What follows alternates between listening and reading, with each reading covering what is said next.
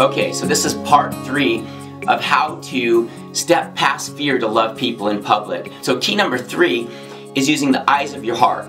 We talked in our first 2 videos of how to get from point A to point B to pray for someone when you feel maybe the God nudge that you're supposed to go there. How do you get to go to pray for them? Because you have to actually overcome fear many times to do that. So in our first video we talked about focusing outwards in love.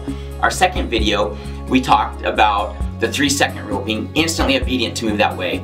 The third thing I want to talk to you about is using the eyes of your heart, the eyes of your imagination. Ephesians 1:18, Paul says, I pray that the eyes of your heart would be enlightened, that you may know the hope of the calling that's in Christ Jesus, okay? So if I'm walking down the street and I see a group of people and I feel the God nudge to go talk to them, the first thing I may feel is like, oh no, I feel fear, anxiety, or something like that. Maybe you feel that, maybe I will still feel that. Well, I have to overcome that to actually go talk to them. And so what I will do a lot of times is I'll say, Jesus, show me what's going to happen in a minute. Jesus, show me what's going to happen. Because it says that the Holy Spirit was given to us and He will show us things to come. So I'll say, Lord, show me what's going to happen.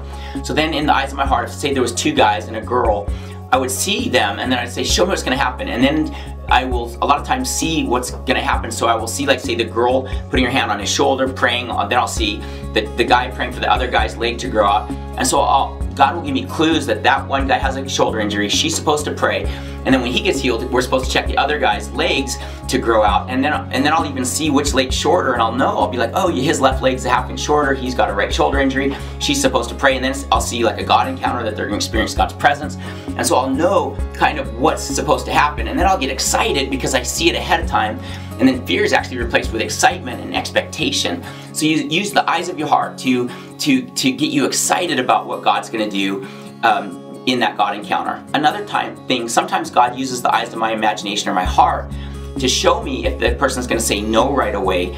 And if I see them saying no, then I'll ask the Holy Spirit, Holy Spirit, why are they going to say no? And then He'll give me a key. He'll be like, hey, instead of starting out with a word of knowledge, start out with prophecy and tell him He's a good Father. Tell him that this, to open up his heart to receive a prayer for healing.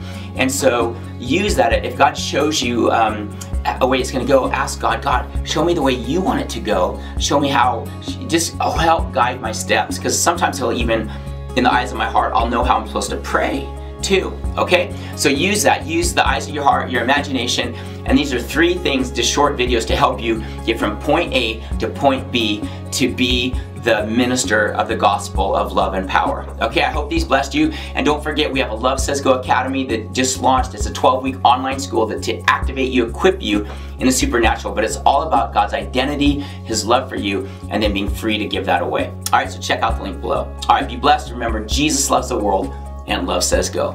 Amen.